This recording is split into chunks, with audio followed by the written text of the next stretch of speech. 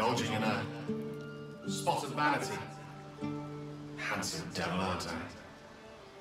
Be that as it may. Ceramorphosis.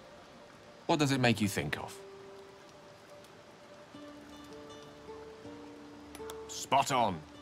Day 1, fever and memory loss. Day 2, hallucinations and graying skin. Day 3, hair loss and blood leaking from all orifices. Need to go on?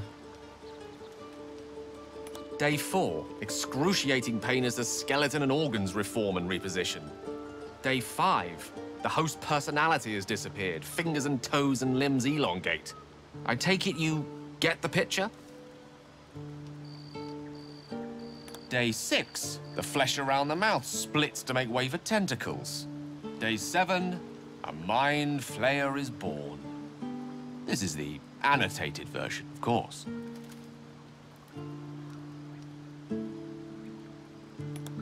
Spot on again. Our orifices remain blissfully unblooded, our heads remain clear, and our blood temperature normal. Any expert will agree this is abnormal. That, alas, is where my knowledge fails me. A rogue might call it luck, a priest might call it fate. As for myself, I'm a pragmatic.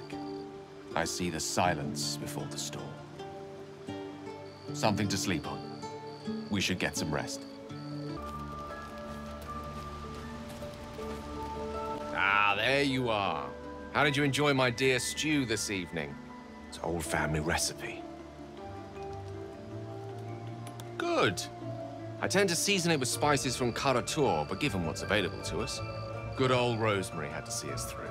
Not that I mean to regale you with my culinary exploits. There's actually something quite different I'd like to discuss.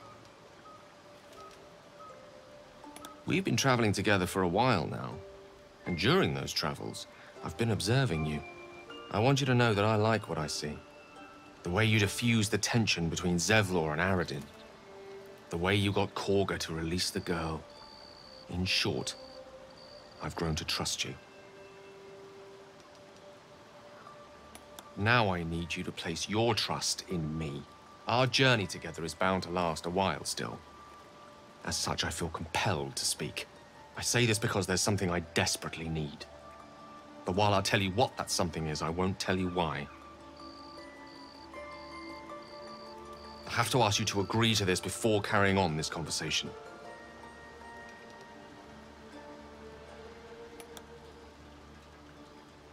Thank you. I see I did well to trust you. Now, to the matter at hand. You see, I have a condition. A condition different from the tadpole, but just as deadly. The only way to appease said condition is for me to take powerful magical artifacts and absorb the weave inside. It's been days since I last consumed an artifact, before we were abducted. It is time. And by that, I mean it's imperative that I find and consume powerful strands of weave at the earliest possible juncture. Catastrophe.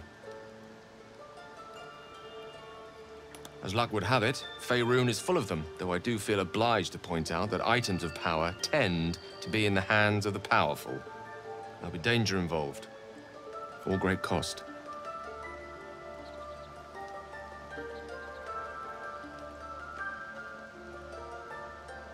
Good. A bit of boldness will serve us well. I know the allure these artifacts hold. I understand their value and their power. All this to say, I understand the sacrifice I ask of you. I hope I can count on you.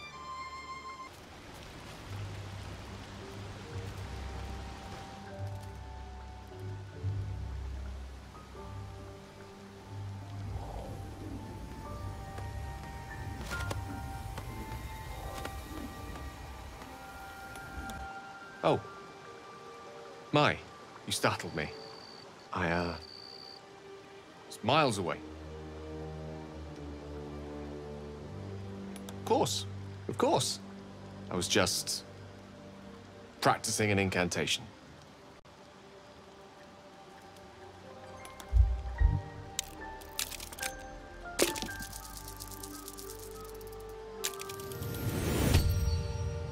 She does. She's Mystra. Can't quite describe it. The need I sometimes feel to see her, to draw the filaments of fantasy into existence. No sculpture or painting could ever do her justice. Only the fabric that she herself is and embodies. The weave. Mystra is all magic. As far as I'm concerned, she is all creation.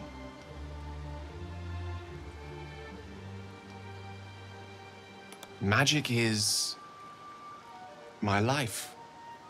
I've been in touch with the weave for as long as I can remember. There's nothing like it. It's like music, poetry, physical beauty, all rolled into one and given expression through the senses. Is it the same for you? Perhaps we can share the experience by reaching into the weave together. Then follow my lead.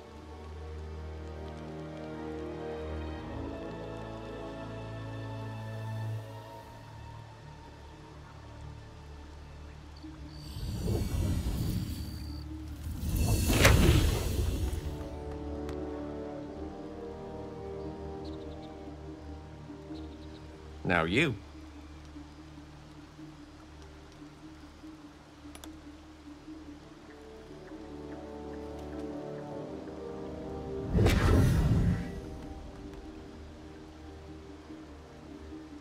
A familiar feeling, like a kind word and a kind touch at the same time. It's warm and comfortable. Excellent. Now, repeat after me. Athran Mistraril Kantrak Eo.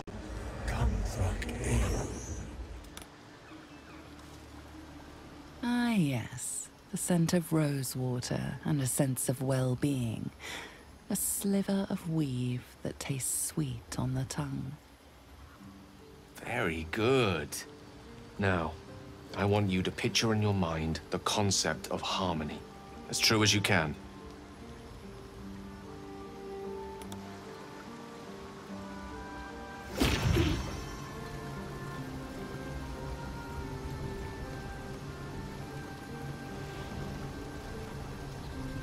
You see, or is it sense, the unmistakable presence of Mystra, the Lady of Mysteries. There's something like the anticipation of a kiss, then the pleasure of being cloaked in peace.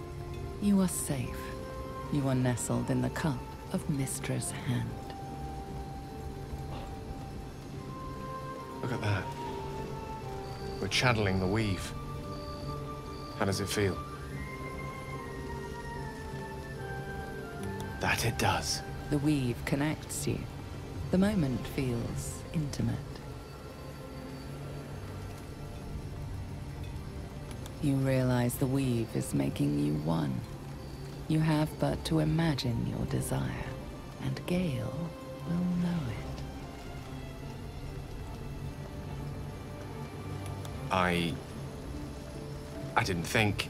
You perceive quick-fire gusts of embarrassment, trepidation, and finally, elation.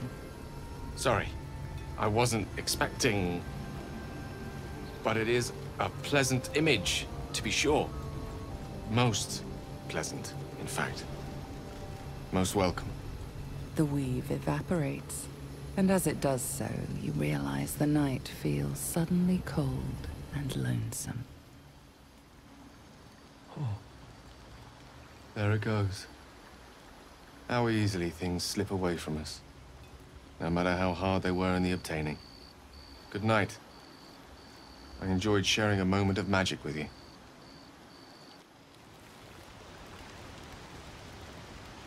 How can I help?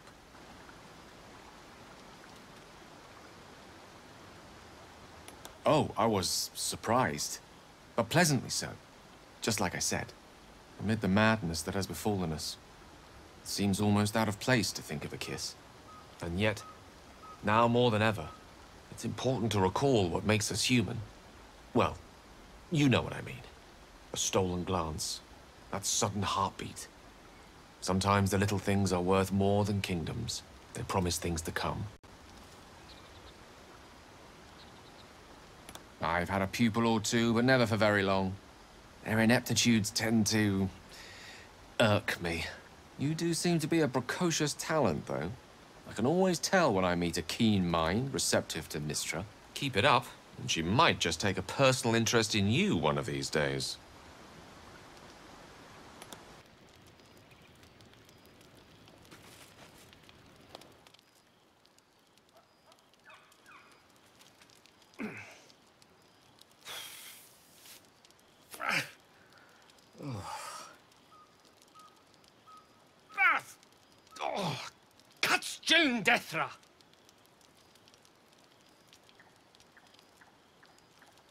Happiness is like a stray cat. Sometimes it seeks you out, sometimes it ignores you. Tonight I'm ignored. It's getting late. I think I'll turn in. Perhaps some sleep will do me good. A bygone spell from a bygone age. It doesn't matter. Please, just let it rest.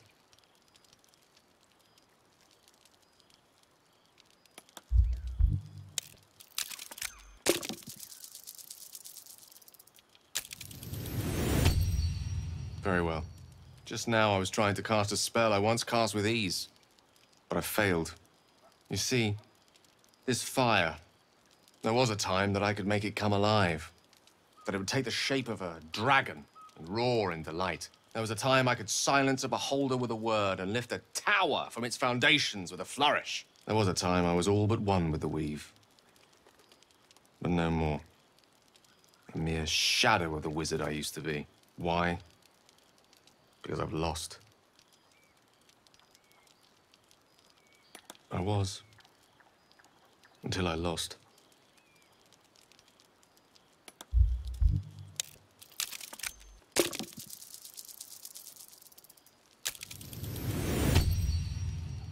I've lost Mystra. I sought to impress her personally. To turn the eyes of my muse upon me, to win favor of a goddess. But I failed. And all I invoked was death and dismissal. My death. Her dismissal. Thank you. You're a good friend. I often think of that moment we shared together. One under the weave. I hope you think about it too.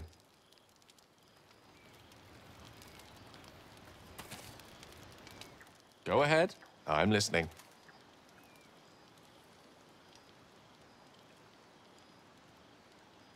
The weave is still here. All around us. Inside of us, too. As long as the goddess lives, magic is a tangible thing for those who know how to touch. I've studied magic for many years, and in as many ways I am still a more than capable wizard. It's just that I am no longer able to perform those feats even arch-wizards would marvel at. To have one hand on the pulse of divinity. You have to remember that the weave is a living thing, both the embodiment and the extension of Mystra herself. She can give, and she can take away. I'm afraid I'm still very much on her naughty list. Consider yourself lucky you're not. Do you? So do I. You see, I'm not a big believer in fate, but I do believe in serendipity. Life is a tempest of events that sometimes we brace against, and sometimes embrace. You're one such event that, one day soon perhaps, I'd like to embrace.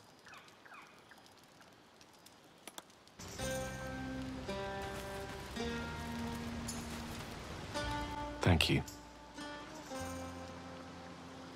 There's that confidence I like. I thank you for seeking me out. Amidst all this merriment, I wasn't sure we'd have a chance to speak this evening. I wasn't sure we'd have a chance to make merry, just the two of us. We shared a romantic moment of the mind while cloaked in the weave, didn't we? And I seem to recall a fond allusion to that moment afterwards. Allow me to make the following proposition. There's a book that circulates in Ulm, detailing the first 1,000 nights of a newlywed king and queen. They turned everything they did into an art. The art of conversation. The art of taste. Time-honored and newly acquired. The art of the body. The exploration and acceptance of the self and the other.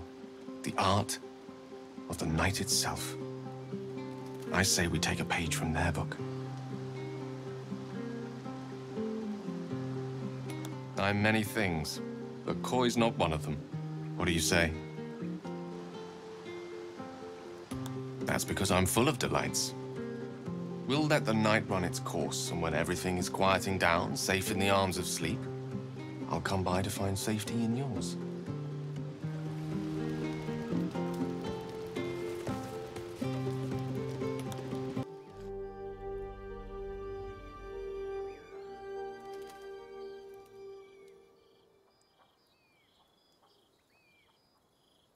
I love this time of night.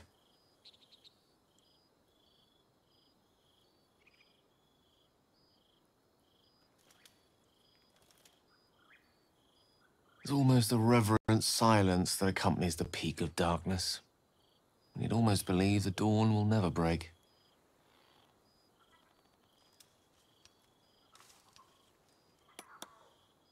You understand it then? The timelessness of lovers. That most beautiful of fantasies.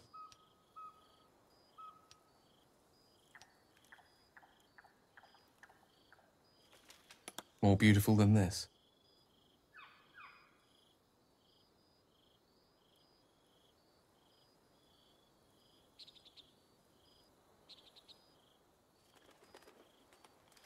There we have it. Beauty. I'm of the opinion one should try and excel at everything. How about we move on to everything?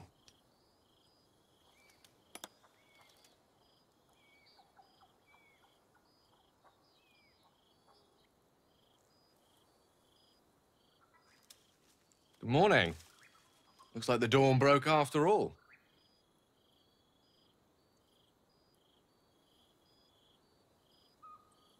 So much for the timelessness of lovers. It's all right. You look even more beautiful in the light. I'm sure I do. I know we have to get moving again soon, but before we part, I'd like to tell you something. I'd like to tell you a story. I hope it will be lovely still by the time we reach the end. It's a story full of answers long overdue. It is the story of a man who fell in love with a goddess.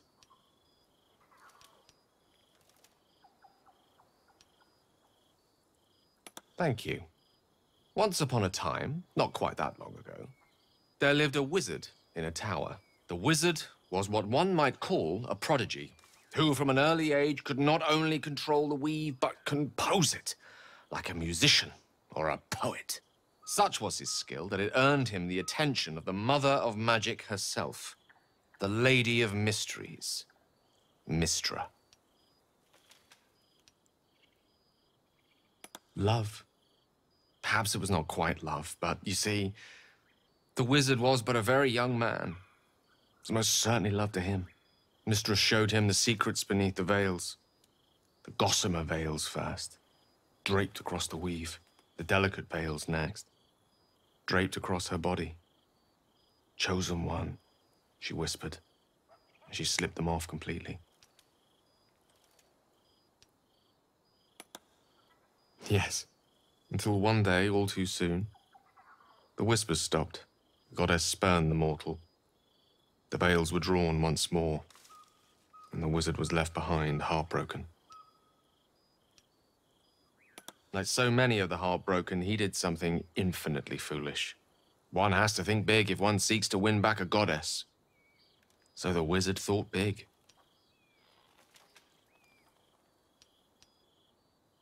In a word, yes, here goes.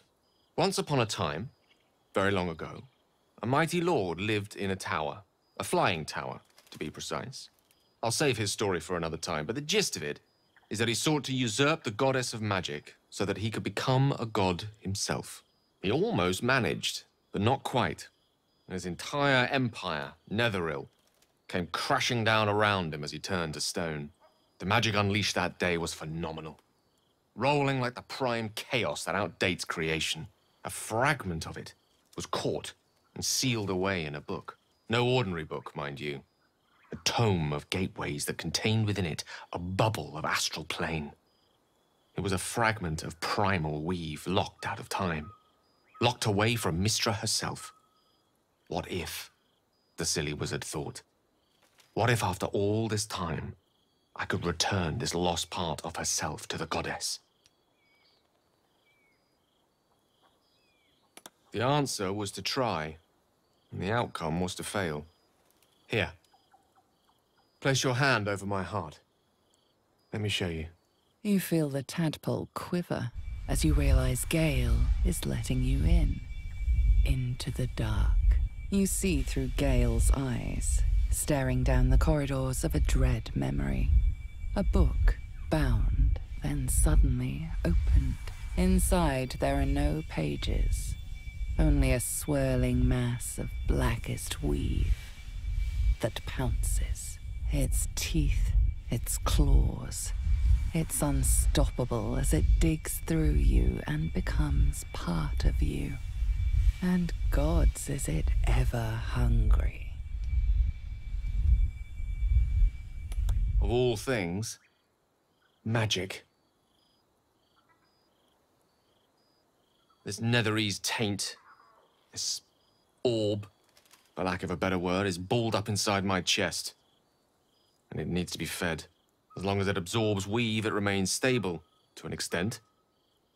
The moment it becomes unstable, however, it will erupt. I don't know the exact magnitude of the eruption, but given my studies of Netherese magic, I'd say even a fragment as small as the one I carry, it'd level a city the size of Waterdeep. It is my truth, finally revealed. It is this folly that led Mystra to abandon me completely. I can only hope that you won't abandon me as well. After all we've been through. After the night we spent together. Surely we can brave even this side by side. That is a great relief. Oh, a great relief indeed.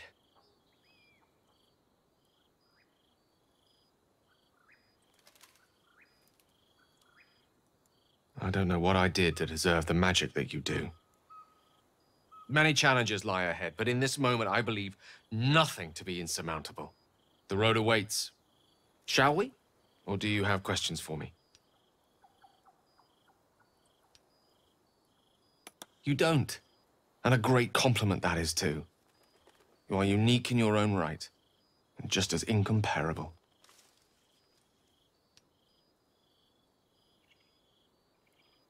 The orb was kept safe and inert in a pocket of astral plane, suspended in time. If I can somehow manage to expel it from my body while in the astral plane, it will be rendered inert again. Alternatively, I could learn to control its chaotic magic. That is, to succeed where I failed before. Without Mystra's favor, I don't see how that may come to pass. Of course, there could be different answers as well. Faerun brims with more magic than any one wizard could fathom, let alone comprehend. Who knows what outlandish solutions may yet present themselves. I'll be honest with you. I don't know. She's my muse still, the embodiment of magic. But the embodiment of love? Only if we ever meet again will I know. Here's to us, and to brand new adventures.